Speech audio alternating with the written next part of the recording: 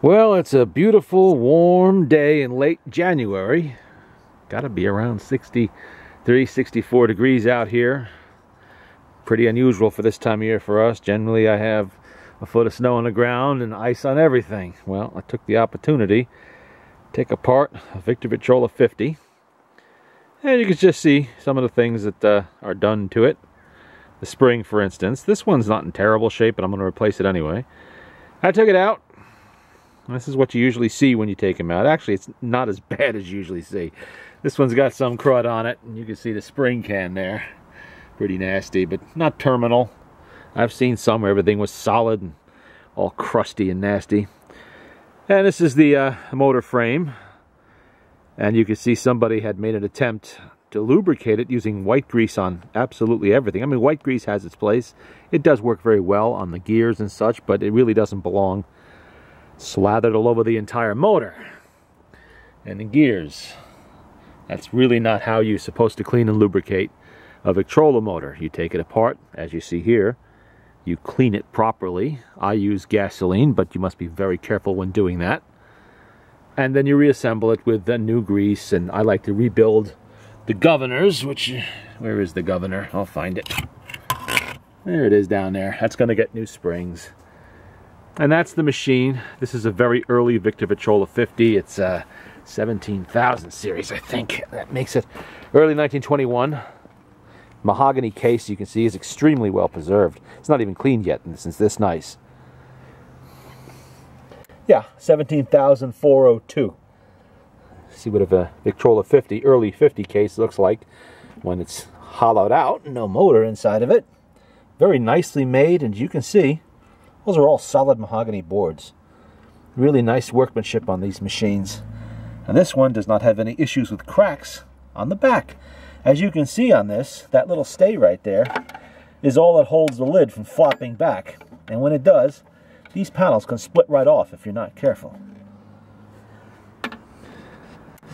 Now this machine was special for another reason, not just being an early 50, they're all special, but this one had been upgraded by a previous owner to use the Victrola No4 reproducer. This was the last, before the orthophonics came out that Victor made, and probably the best.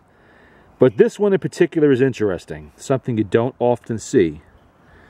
This is a Victrola No4, not a 4A. 4A was a zinc-bodied reproducer, exactly the same in appearance, but they used zinc, which was fine in 1926, 27, 28, but what would happen is that they would begin to swell and crack with age into granular corrosion, would split these things apart, and then when you get them, nearly a century later, they're useless and just impossible to fix. But this is an all brass No4. Very rare, only made for a few months when Victor first began production, and they switched over to the pot metal design because it was cheaper and lighter. And it didn't really need to be all brass. Not in 1926 and 27. Back then, the zinc one, or pot metal if you prefer, was just fine. It worked. But today, you just can't find them anymore in good condition. But an all brass like this means that the owner of this machine decided to upgrade very early on, and he lucked into an actual Victrola No4. Now, when these things trade, they're usually 200, 250. I've seen them go quite high. This one will need rebuilding, and I'll do that later. New gaskets. I'll replace this back gasket. The gaskets in here. The mica actually looks good. I'm probably not going to change the mica on this one because there's no cracks. It's not delaminating. You have to take apart, here and clean all the little ball bearings out in there and re-oil everything. It's not that hard to do. This one's even pretty straight. It's pretty well aligned. I'll double check that when I redo the gaskets, but I don't think that's going to be any issue. I'll probably leave this with this machine, being that it did come on it. Very rare to see, and very hard to come by. You do not see very many of actual Victrola No4s offered. You see 4As all the time, but if you do decide to buy a 4A, you better make sure it's not just crumbling apart completely to the point where you can't even play it anymore.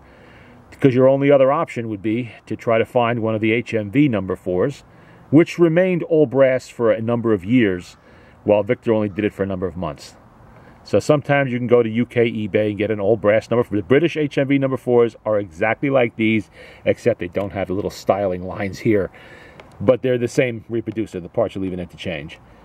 Except that they did also go to pot metal a little bit later on, so you have to be careful there. That's what you see, you know, just a nice day out here. I'm hoping it's not going to start raining on me. That sky is getting a little gray, but we'll hope for the best and see if we can't get this motor all cleaned up and back together and performing like it's supposed to for 17,402 over there. Okay.